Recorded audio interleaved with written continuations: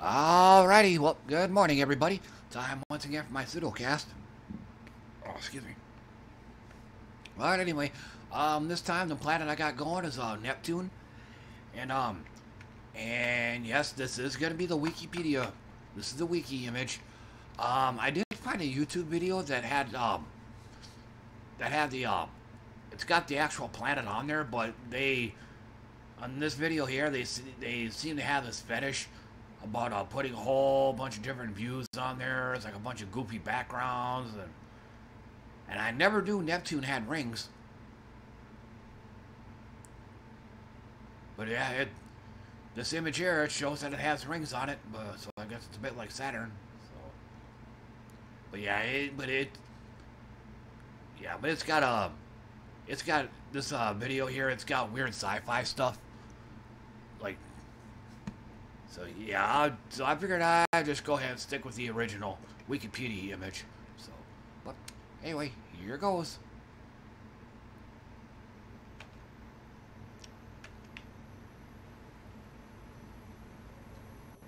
Okay, I'm gonna sound check it here. Oh, and while this is going on, I'm gonna crack open a can of V8 Energy, peach mango flavored. So get ready for some pops.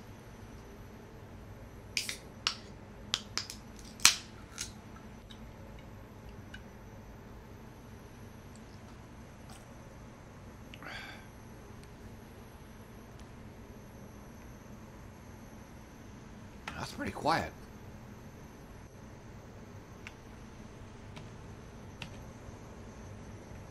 Turn up a little bit. Okay, but otherwise, didn't really do a whole massive amount of stuff last night. At least aside from the pinball stream I did, which actually didn't go too bad. Pinball FX3, I actually did pretty good in there, like I have been doing recently. And then Pinball Arcade, I think I broke my cold streak. I actually did all right. Yeah, so usually the past few times I played Pinball Arcade, I've sucked ass. I'd end up having to abandon the session because I was getting so frustrated. But no, now granted, I didn't do exceptional or anything. I think in the Attack from Mars table, yeah, that is starting to get a little loud. But in the Attack from Mars table, yeah, I did pretty good in there, but all the rest of the tables, yeah, I'm pretty much tanked. Or let me rephrase that. I didn't do super terrible to where I had to quit the session, you know, shortly after starting it or anything, but I wasn't too hot on all the rest of the tables, so. But I did good enough to say I've broken my cold streak. But otherwise, I've also been on a real Slay the Spire tear too. I mean, just, you know, I'm kind of wanting to play some Dragon Ball Fighters like I was playing.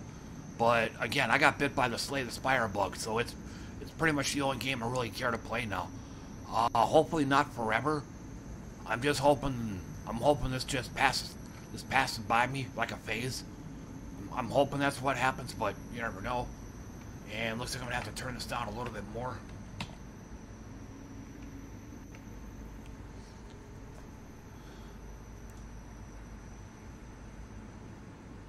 But yeah, I forgot what I was gonna say. Oh yeah, but yeah, this is pretty much the only game I really care to play now. But like I said, hopefully this phase will pass, and I'll go back to playing Dragon Ball Fighters. But again, well, I'll just have to ride it out. But otherwise, but I got a feeling. One of the reasons why I'm still playing Slay the Spire is because of the music I'm listening to accompany it. Originally, it was just it's called dungeon synth music. You know, it's synthesizer music that I think is meant to be played during like tabletop role playing game sessions like Dungeons and Dragons. Yeah, Dungeon Synth is supposed to be the kind of music that gets played in the background of that. Well, a new genre of music, or kind of a variation of it, popped up in my YouTube recommendations called Black Ambient Music. And I started listening to that. I'm like, wow. So I started. I think I started listening to that. No, actually, let me rephrase that. That music actually started appearing when I was streaming. When I was streaming Slay the Spire. Whenever an album ends, I don't even bother trying to analyze which one to play next. Usually, I just click the album at the upper left corner. So yeah, so through that, they were starting to play black ambient music, which I'm like, damn, this shit's pretty cool. So I think that music there is probably one of the reasons why I'm still playing Slay the Spire, because the two go so good together. So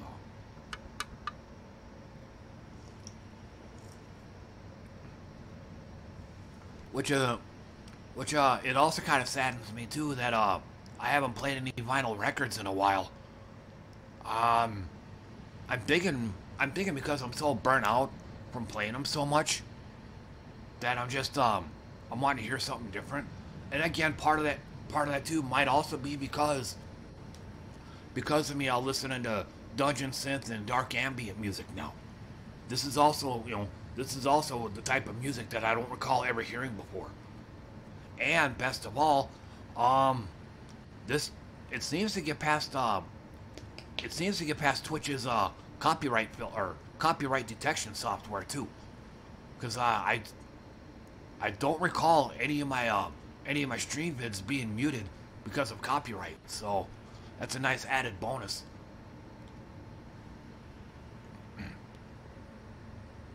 And I think and now that I think about it, yeah, I think I might do this as an experiment if I can remember to. Maybe exporting one of my stream vids to YouTube and see if it flags it for copyright. If it doesn't, then I might actually start doing this more often then. Just streaming on Twitch and then just exporting the stream videos to YouTube.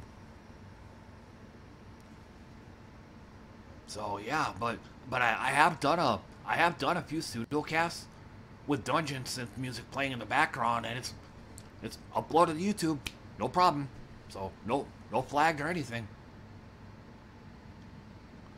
So, but yeah, it just. But I mean, going back to vinyl, I never thought I would say something like that. I mean, I've basically been playing vinyl records during my streams for the better part of 4 years now. It just seems kind of odd that I just suddenly quit. So,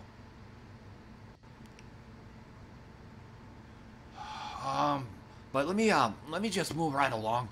I've also been watching, like yesterday, I've been watching a lot of Amoeba Records vids, and for those that don't know, excuse me, it's a YouTube channel that has they'll record like various musicians going into their Amoeba record store, and they'll just go around and last I checked some odd years ago, I think they're given like a $200 budget to go and buy whatever they want within that $200 budget. Most of the time they're buying records, but they'll buy like other random stuff like coffee mugs and calendars and stuff like that. But mostly it's records. So, but it's really cool as hell watching this. I'm a huge fan of it. In fact, now that I think about it, I think I actually a few vinyl records in my collection I actually did get from Amoeba Records. And I think I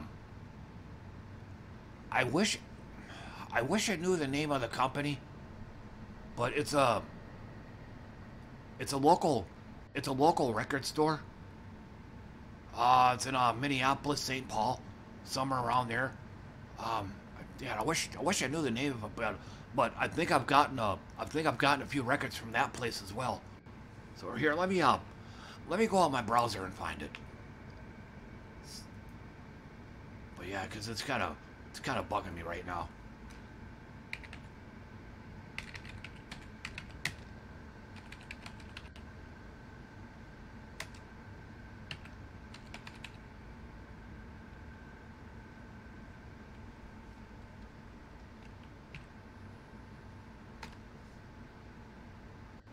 Electric Fetus. That's the name of it.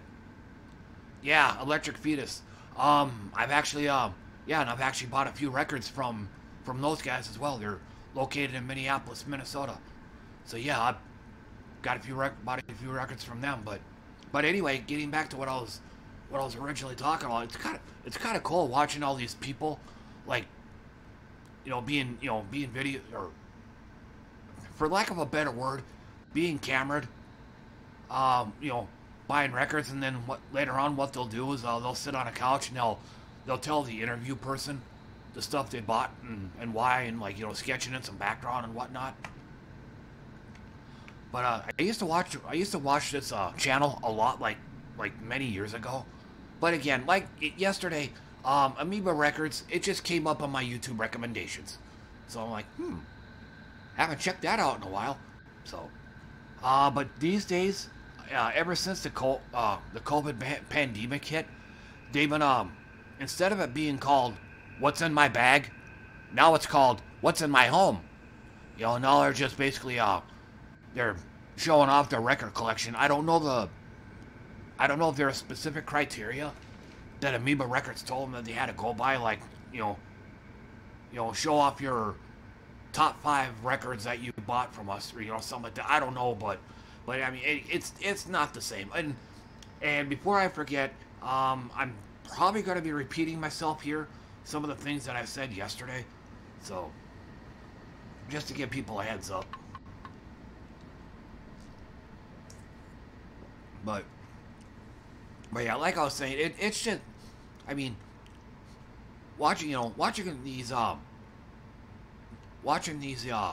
it's called the Home Edition. That's what it is. It's called What's in My Bag Home Edition. I can't watch those.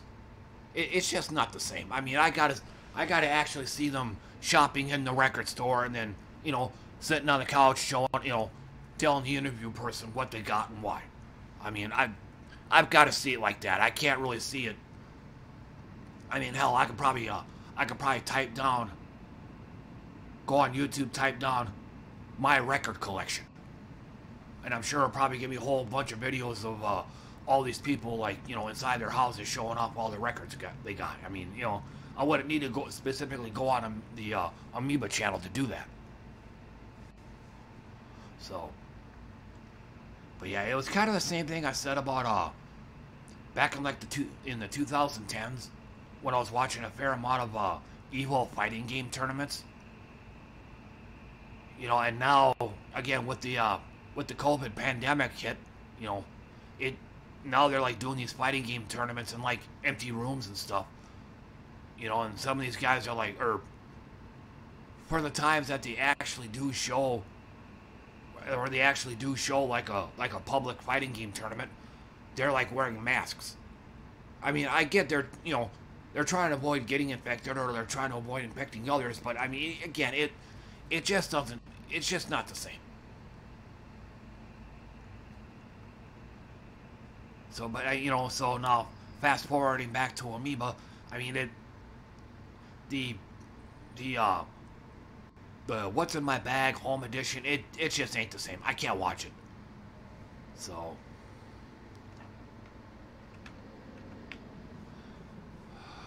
but yeah, but anyway, the pre-pandemic Amoeba videos, been watching, still been watching those, just watching musicians I've never heard of buying music that I've also never heard of. So that was another thing too. There's a I mean, there are a lot of musicians out there that I've never heard of. And again, they're buying a whole ton of music that I've never heard of either.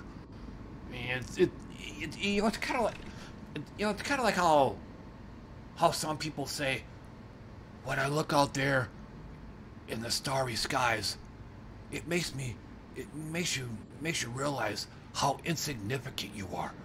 I mean, all we are is just a little tiny speck of dust in the vast cosmos out there. I kind of get that same feeling too watching watching these amoeba videos. You know, all the stuff that all the stuff that I've collected in my 49-year life, all the stuff that I've listened to. I swear to God, it's like pretty damn insignificant when compared to like all these musicians that are, all these musicians that I've never heard of, and again, they're sitting here like all these records that I've never even heard of. I mean, yeah, it kind of makes you feel a little insignificant. I mean, yeah, so I mean, this kind of a parallel, it kind of parallels with outer space. And then on top of that, the Amoeba YouTube channel, I think it literally has been out for like 10 years. That was something else I forgot to mention yesterday too. I mean, this wasn't something that just came out a year ago. I think they've been doing What's in My Bag for like, gotta be at least the early 2010s. So yeah, they've been doing this for about 10 years. So you can only imagine all these unknown, obscure musicians that are, that are like going through their doors. So, and again, on top of it, all this totally obscure music that they're all buying. I mean, I remember back when one incident that I definitely recall, back when I was working in a grocery store in Oklahoma, whereas most of the people I work with are rednecks, where they're rednecks and they're meth addicts, those kind of people. I think I played The Residents, their debut album, Meet the Residents. One of the redneck guys started freaking out like, "This music's not gonna brainwash me, is it?" And I don't have my webcam, but throughout the entire maybe, I want to say the first half that I was playing this album for them, they all have this real sickly look on their faces, like, they all look like a bunch of walking Mr. Yuck stickers. So I figured, I'm a nice guy and all. I went ahead and killed it, and I can't remember what I put on. I probably put on like the Eagles Hotel California album or something, something like that. But yeah, I mean the look on their faces. So I mean, I don't think they realize, even the off the wall stuff that I'm playing, even what I got is nothing, compared to the enormity of music in general. So, but alrighty, but otherwise that's gonna do it for me. I've said all the things that I wanted to say today, so. But otherwise, thanks for tuning in and listening to me, everybody. I appreciate that. And this will be my last cast. My work week has started up today, so Wednesday, Thursday, and Friday I'll be working, assuming I don't call in. But anyway, so you probably won't be hearing from me till probably Sunday morning. So, but until then, thanks again for dropping by, everybody, and see you all next time. Take care.